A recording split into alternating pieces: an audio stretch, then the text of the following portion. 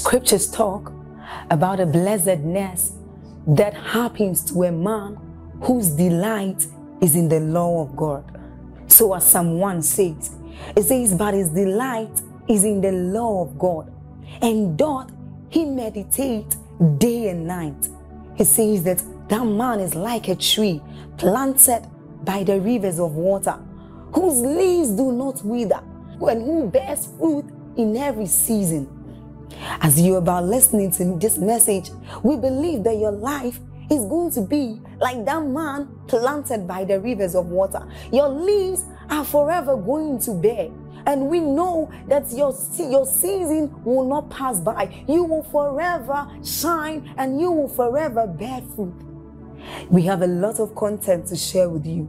So we would entreat you to subscribe to this channel, as well as like us. Hit that notification bell to receive more updates from us, because we know that whatever content here is going to set you on course at every time. It's going to make you attain whatever stature that Christ wants you to attain. Thank you. Now, this is not my message, but I just think I should digress for a minute and show us from the Word of God at least 4 areas of joy in a believer's life. Number 1 is called the joy of salvation.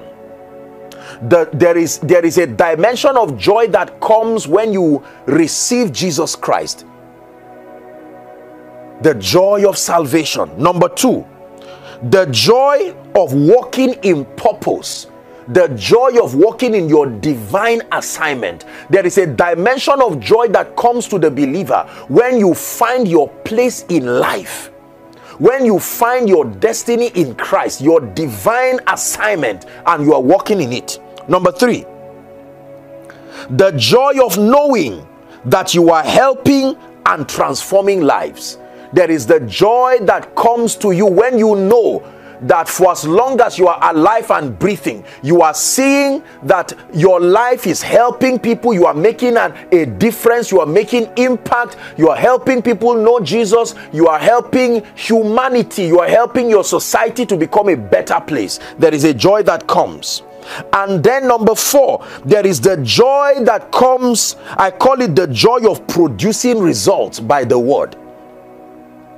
There is a dimension of joy in your heart when you walk the principles of the kingdom and they produce for you. Now, there are many other dimensions of joy, but I just thought to just pick 4. Number 1, again, very quickly, is the joy of salvation. If you are saved and that joy is not in your heart, it was not through salvation. It's called good news. Joy. Number 2, there is the joy that comes when you discover and are walking in purpose, your divine assignment. Today we are celebrating the opportunity to bless this whole assembly because a man answered that call, and for many years he has gone on this journey of faith through the thick and thin, loving Jesus and inspiring so many. Many ministries have been birthed from Dr. Jordan's apostleship. And today we celebrate what he is doing because he found his place in life and destiny. Many have found their place. So there is the joy of knowing that you are walking in purpose. Number 3, there is the joy of knowing that you are transforming lives. It is a very terrible thing to live your life breathing air and just eating, and your life is not counting as far as kingdom come is concerned, and as far as the transformation of lives and territories and nations are concerned. Maybe this is a word for someone just listening to me. It's time to sit down and ask the Lord, what is my life about? What is my role and my contribution to this agenda called kingdom come? I'm tired of gallivanting left and right the shores of this earth. I want to find my place. I want to find the joy that comes in knowing that your life is transforming others. Your life is making a notable impact. And then finally, the joy of producing results by the word. Let me tell you this. I do not know anybody who has engaged the word and who continues to engage the word productively and it produces for him consistently, who does not have joy. It is not only the results, the joy of knowing the joy of mastery, the joy of understanding the ways of God, knowing that you can transport spiritual realities from the realm of the spirit and make them manifest here and now, is joy unspeakable and even full of glory. I can take restoration from the realm of the spirit and translate it into a reality. I can take wealth from the realm of the spirit and translate it into a reality. I can take the anointing of the Holy Ghost from the realm of the spirit and translate it into a grace that speaks here and now. Powerful, powerful. The joy that comes from engaging the word and transporting spiritual realities from the realm of the spirit, making them manifest here and now. Back to our discussion. So this is the second reason why we need the manifestation of the grace of God: fullness of joy. Joy is a big deal to the believer. The Bible ties many aspects of the believer's victory to joy. Ask that you will receive, that your joy may be complete. Number 3, why do we need a manifestation of the grace of God in our lives? Not just an awareness, not just a consciousness, but that it needs to be translated to our lives here and now. It is the way the Father and the Son receive glory. The Father and the Son, Jesus Christ, are glorified when the grace of God is made manifest in our world, in our lives here and now. Matthew chapter 5 and verse 16. Jesus is teaching in what we call the Beatitudes. Matthew 5 and verse 16. It says, permit your light, let your light so shine before men. You see that now? Not in the realm of the spirit. Let your light so shine before men that they may see. Here you go again. That they may see your good works. So it is light in the realm of the spirit, but then when it comes to this realm, it is translated and converted to good works. It says, and glorify your Father which is in heaven. So our good works, the results that come out of our believing, that if we truly claim that there are multifaceted possibilities in the Christ, and we sustain the technology to convert them into dimensions that are relatable here in our world, the Bible says the Father is glorified, the Son is glorified. John 15 and verse 8. Jesus is still teaching. John 15 and verse 8. Herein is my Father glorified. That means this is how my Father takes glory, that ye bear much fruit, not small fruit, not little fruit. Herein is my Father glorified, that ye bear much fruit. So shall ye be my disciples. In my bearing much fruit, the Father is glorified.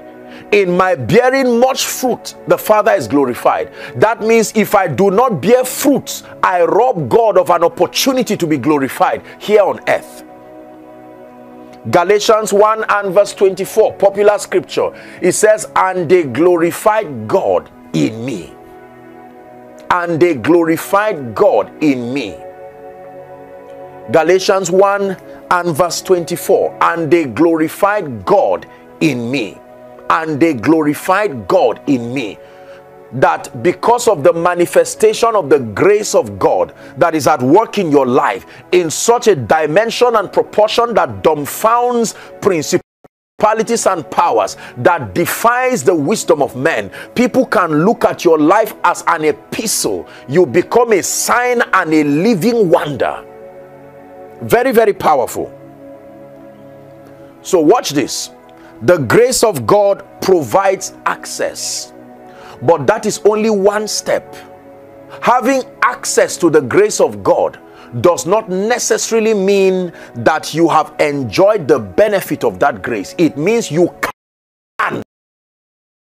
enjoy the provisions. Having the grace of God means that I can enjoy the life of joy, divine health, for instance. I can enjoy prosperity. I can enjoy a life of victory. I can enjoy dominion over principalities and powers. I can enjoy longevity. I can enjoy all of the possibilities that are in the Christ as revealed through scripture. Now let me say this. Here's my Bible here. The Bible represents the boundary of God's commitment to the believer.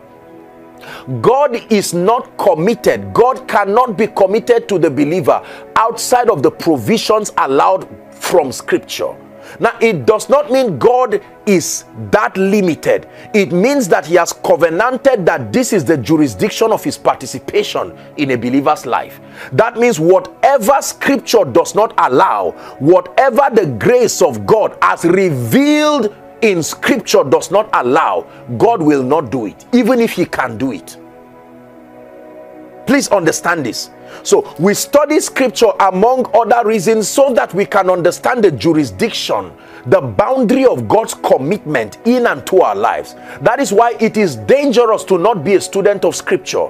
You will communicate spirituality and your Christianity simply based on superstition. There are things other gods may do and other idols may do that God does not do. Why? Not because he's less powerful, but because he has limited his operation to the provisions allocated from Scripture. So the Bible is the boundary of God's commitment to the believer. Every dimension of grace I want to access, I search the Scripture by the Spirit of revelation, and then I find patterns that connect to various dimensions of grace. Let me say this as we prepare to pray. Write this down. Number one, the grace of God is not just limited to salvation, like new birth. The grace of God is multidimensional. It's one of the most powerful revelations in my teaching you would be hearing. Multidimensional. Grace like wisdom, grace like love has dimensions. To limit the grace of God to just the dimension that saves men from sin is insulting the might, the potency, and the greatness of God. Salvation from sin is very important. That is the doorway to the life of God. But that is not the only possibility that the grace of God can provide. There is saving grace. There is healing grace. There is lifting grace. There is grace that translates to the anointing, empowerment, supernatural empowerment to operate in God's dimension, God's frequency of results. Limiting yourself to just the grace that saves. When you are now saved, it makes it look like you do not need that grace again. We are saved by grace. We live only on the strength of God's grace.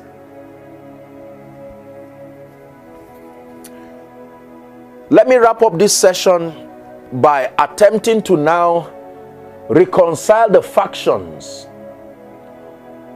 as far as the grace teaching is concerned. Here is what I believe has been the age-long controversy between believers, ministries, and I'm sent to the body of Christ, and I love the body of Christ, and so I speak as one who is part of this great body. And it boils down, I believe, to imbalances. The first imbalance that I would want to, by the grace of God, solve is it comes from the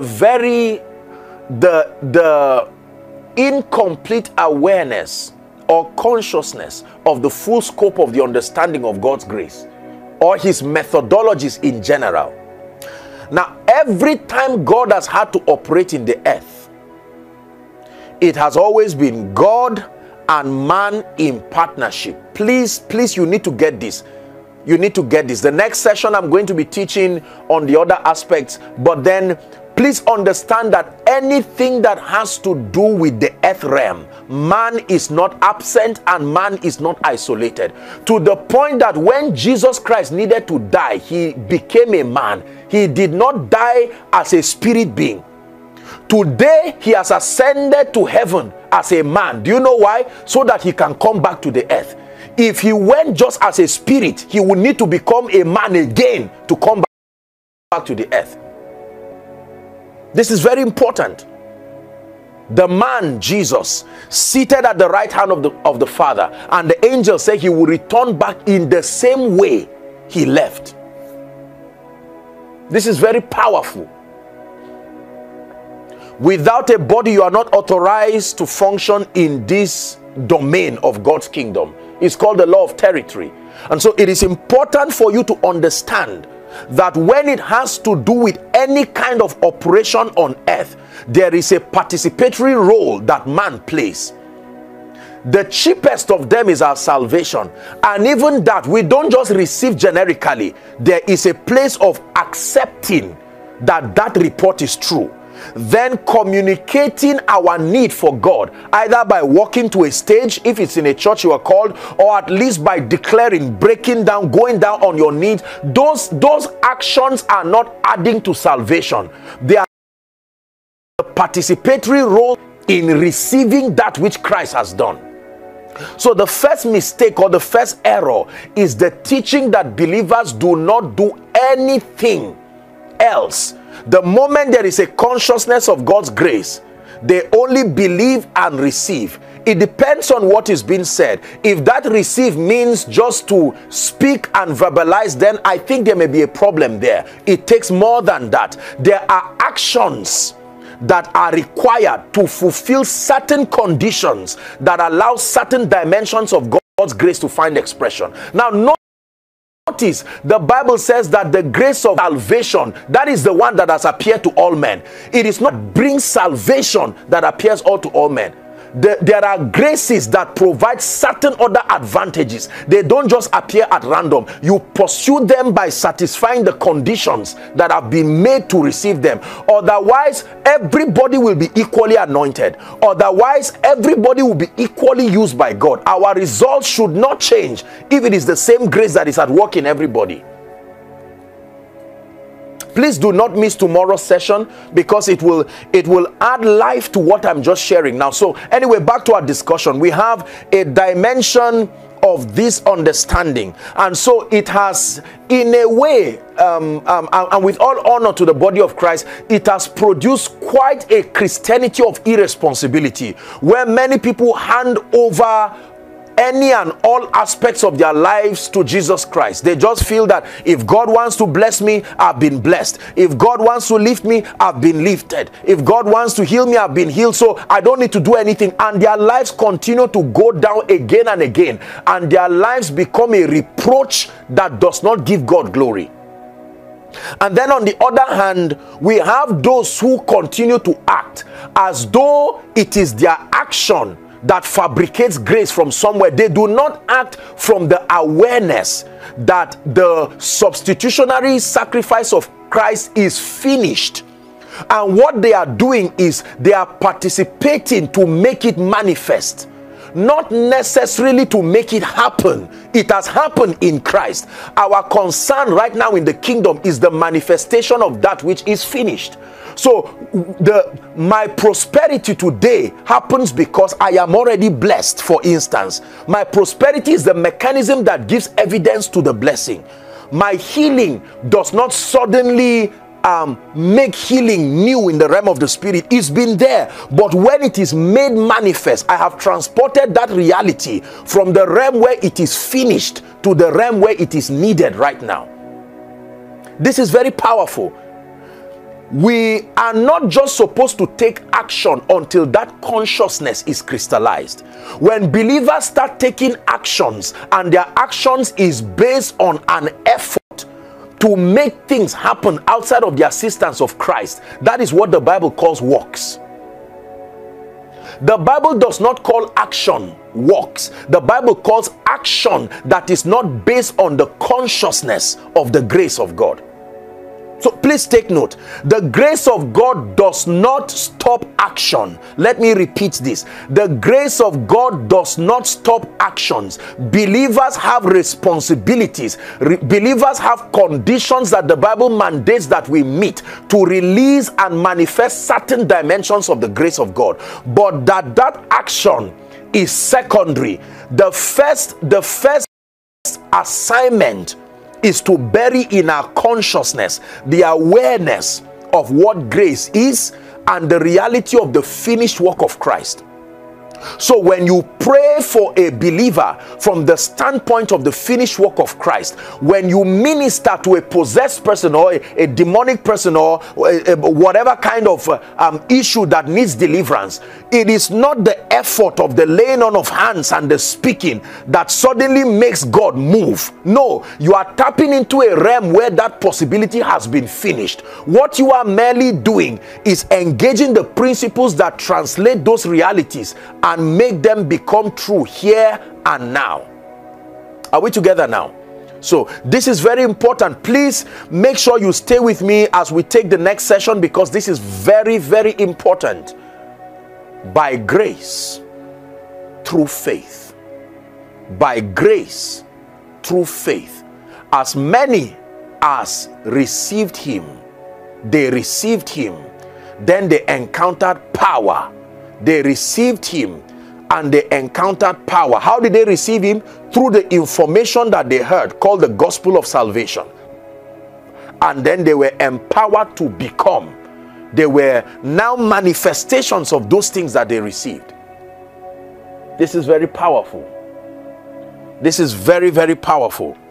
And believers must come into that consciousness. Christ Chapel International Churches, please hear me. I stand in partnership and in faith with every man of God who has ministered so far in this session and in this conference to challenge you that even though we are in very trying times, I want you to know that the word of God remains true. The Bible says heaven and earth will pass away. It will pass away, but his word remains true. His word abides forever because he upholds all things by the word of his power.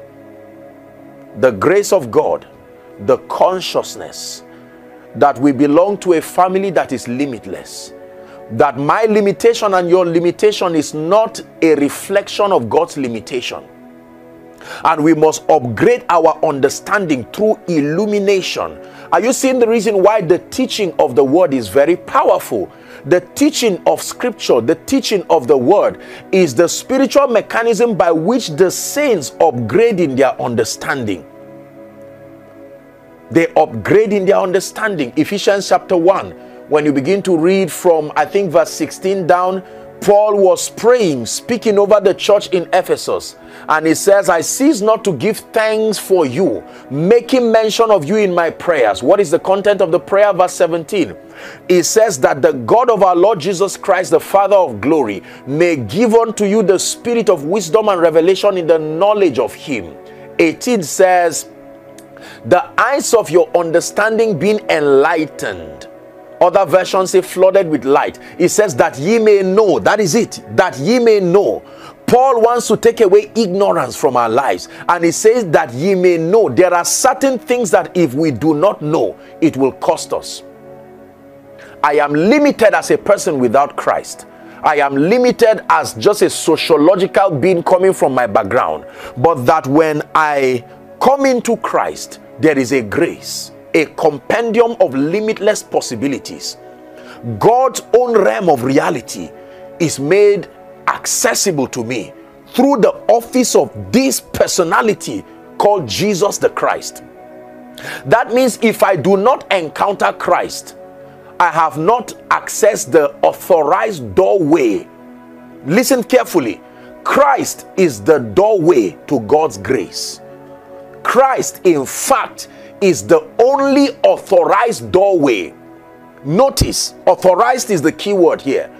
There are other routes by which individuals try to peep into various dimensions of the grace of God. It will surprise you to know that divination and witchcraft and sorcery and all of these manifestations of darkness that take advantage of the sun, take advantage of the moon and the stars, all of these things, they are simply spiritual ways of attempting to tap into several dimensions of the grace of God. But it is not through the authorized channel. Jesus himself said, I am the door. If a visitor comes into your house, there are many ways he can enter your house. He can jump the fence and enter your house. He's inside. It is your house. He can follow through a window. He's in your house.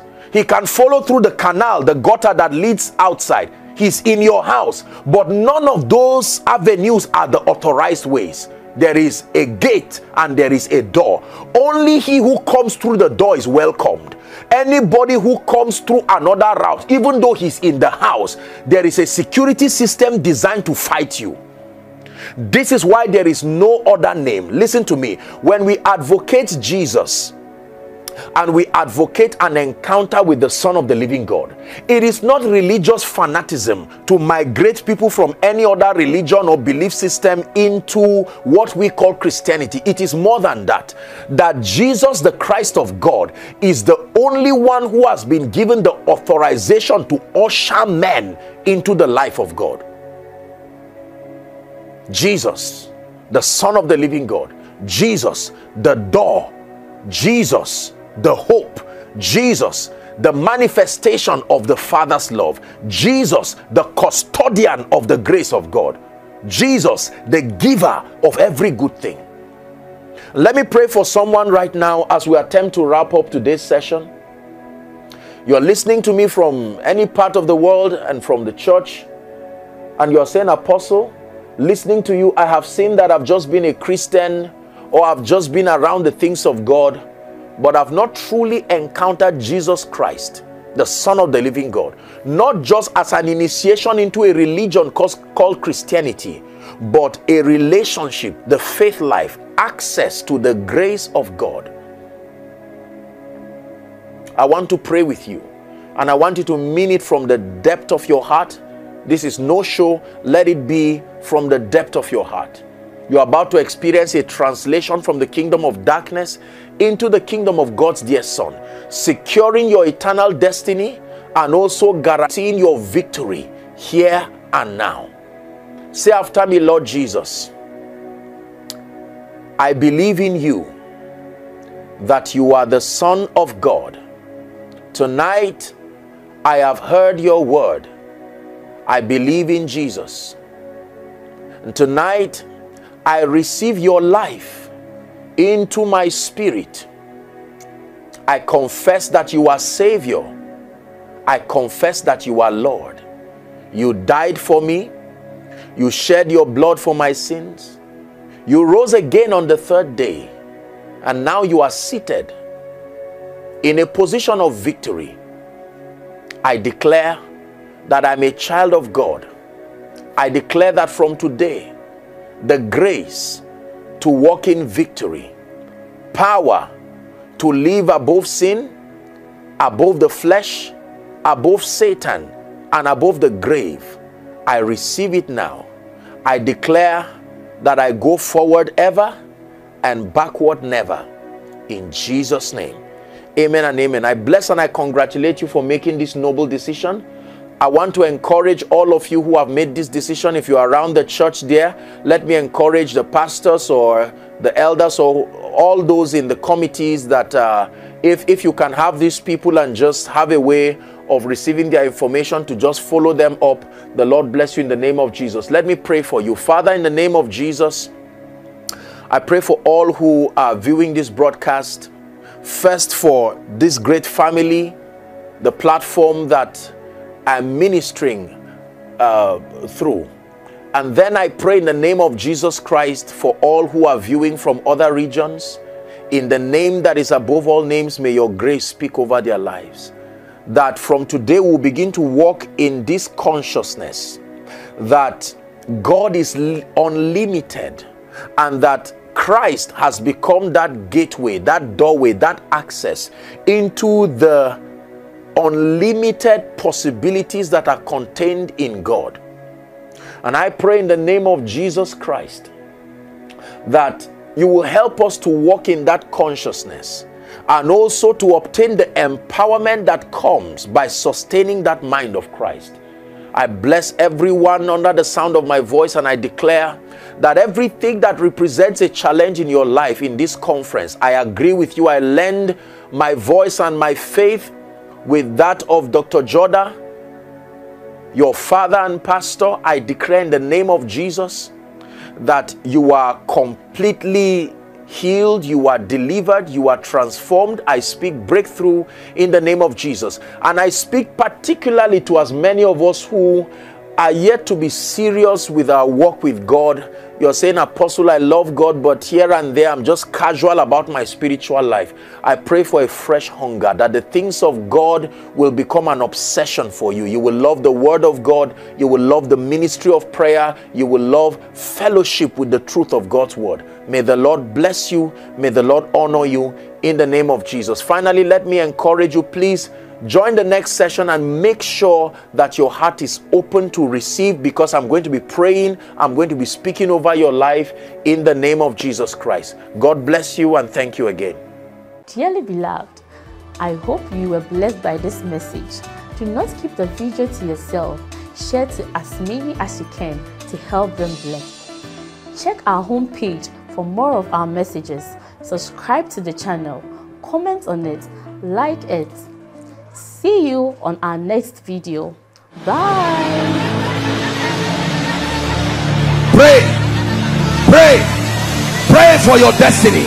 Salaskade bashkana kata branda katekatos. Kete branda kata bakotos koto breketekelekata. The phase of development. Lord, grant me the discipline